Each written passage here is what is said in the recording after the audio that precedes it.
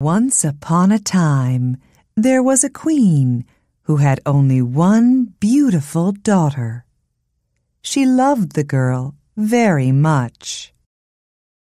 At last, the day came for the princess to go far away and marry a prince.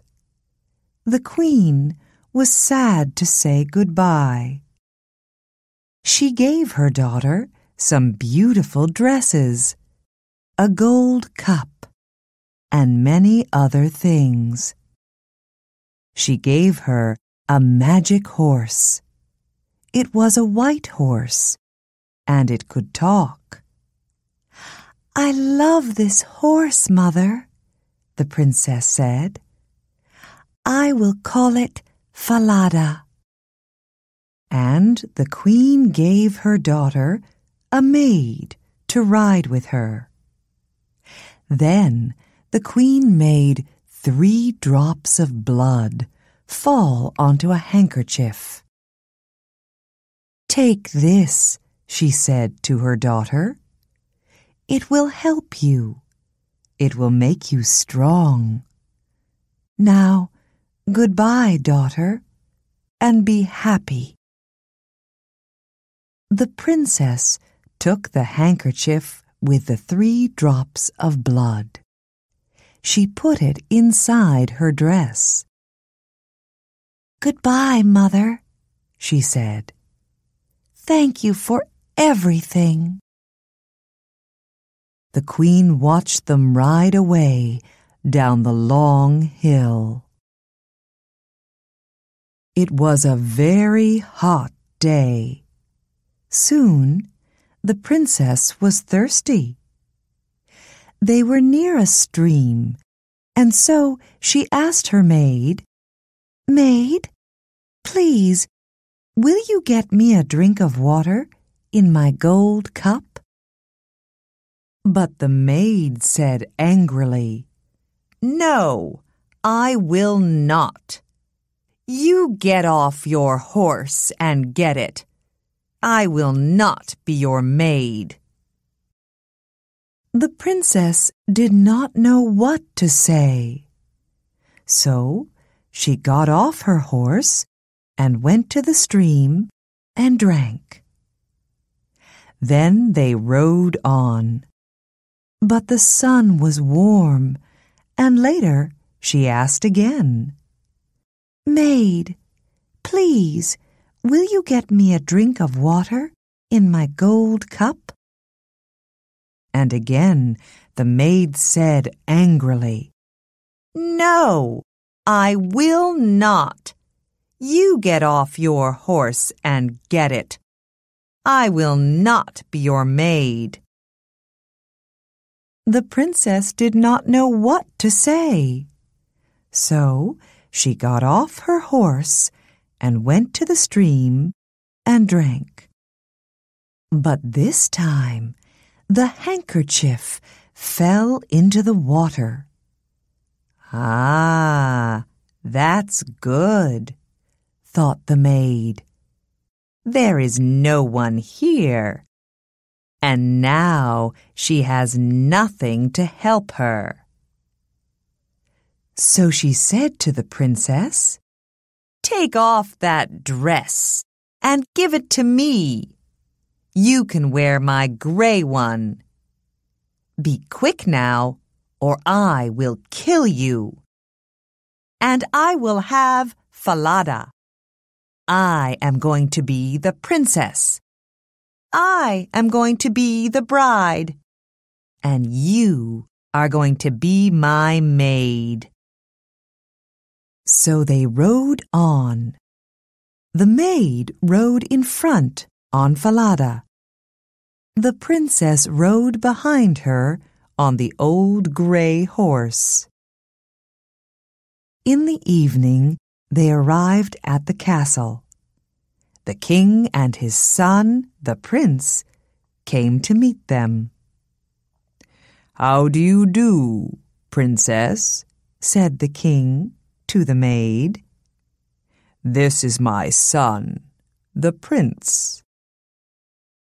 The real princess was left outside, but the king saw her. "Who is that girl?" he thought. "She has a beautiful face." "Who are you?" asked the king. "I came here as a maid," the real princess answered. "But you have many maids, and you do not need me." "I can find some work for you. You can be a goose girl," said the king. "Come with me." He took her to a little house near the castle gate. "This is Kirsten's house," he said. "She looks after the geese. Kirsten, come. Here's a nice girl to help you. Give her some food and a bed, please." That night, there was a big dinner at the castle. "This princess is going to be my son's bride," said the king. "They will marry in 3 weeks. The maid looked at all the people and smiled. Later that night, she spoke to the prince. "I have something to tell you," she said. "That white horse, Falada, is a bad horse. It's mad. You must kill it." She was afraid because Falada could talk. "Yes, my bride," said the prince, "if you want that. I will tell my men to take it away." The real princess heard about this. She had 1 gold coin. She ran to the men and said, "Take this gold coin. Do something for me. Do you see this dead horse? Put this horse's head by the big castle gate." "What?" they said. "That's a mad idea. Why?" "Because I loved that horse," she said. "I want to see its face." The men liked her, so they took the gold coin. And they put Falada's head by the castle gate. Every day, Kirsten took the geese out to the meadow, and the real princess went with her. They walked through the castle gate, and every day the real princess spoke to Falada's head. "Falada, my horse, do you know me?" "Yes, princess," the head answered. "You are the true bride." Kirsten did not like it. She thought it was very strange. Every day, the real princess brushed her long gold hair. And Kirsten always said, "Give me some of your hair. Oh, come on.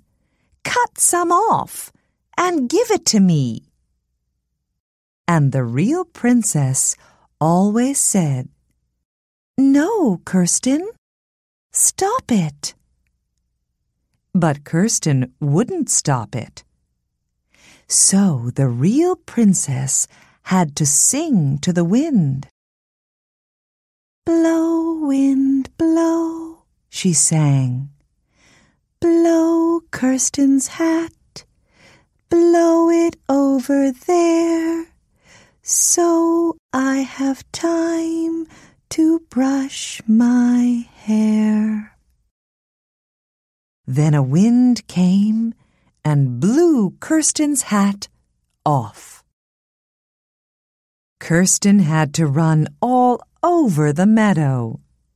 Then the real princess had time to brush her hair. All this made Kirsten angry.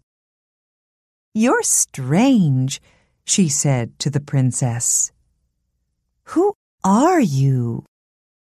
You talk to the wind. You talk to a dead horse's head. You're mad. You're a mad girl. I'm going to tell the king about you."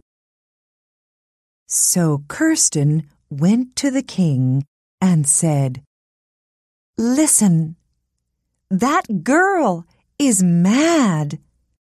I don't want to work with her again. Every day she talks to a dead horse's head, and it talks back to her. And she sings to the wind. She asks the wind to blow my hat off. I have to run all over the meadow." Said the king. "I want to come and see this." So the next day, the king hid and watched. And he saw that it was true. The king heard the real princess speak to Falada's head. "Falada, my horse, do you know me?" "Yes, princess, you are the true bride." And in the meadow, the king heard her sing to the wind. "Blow, wind, blow," she sang.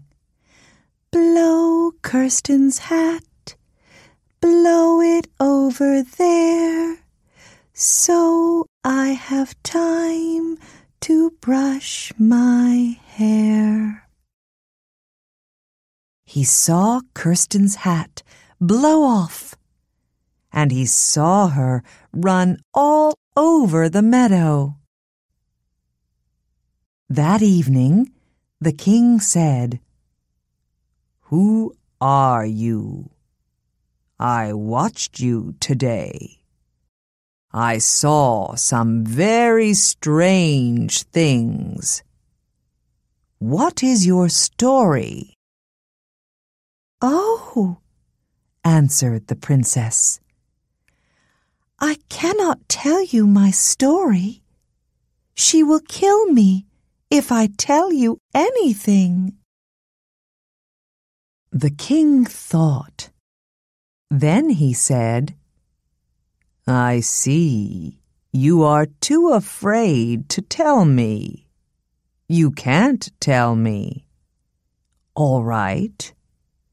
I will go out of the room, and you can tell your story to this old cupboard."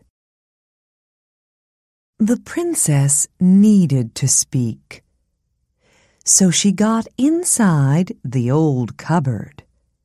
It was dark, but it was warm, and in the dark she told her story. The king listened through a hole in the wall. He heard all she said.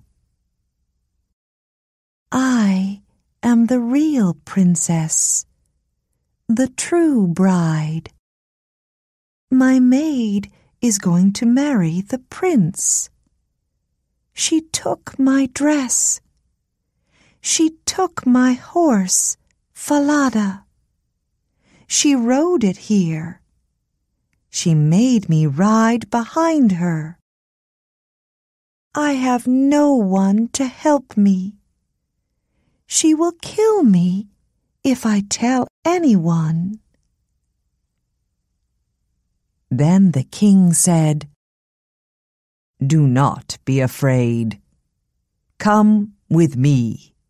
It is time to make everything right." The king found the prince and all the people in the castle. "Now," he said, "listen carefully and do not say a word." Then he told them about the real princess. And they were happy. They could see that she was beautiful and good. That night, the true bride sat next to the prince. Her maid sat on his other side and did not know her. After dinner, the king spoke to everybody. "Listen," said the king. "I have a story to tell you all. Once there was a princess who had a maid. That princess had to ride far away to marry a prince, and the maid went with her. But on the way, the maid said, 'Give me your dress, and give me your horse, or I will kill you. I am going to be the princess now, and I am going to marry the prince.'" Then the king went up to the maid and said, "Tell me what you think about this." And she answered, "That's really bad. Put that bad maid on a horse, a mad, bad horse, and let the mad, bad horse throw her into the sea." "Right," said the king. "Then this is what will happen to you." So the maid had to ride a mad, bad horse, and it threw her into the sea. Then the prince married the real princess, the true bride, and they were very happy.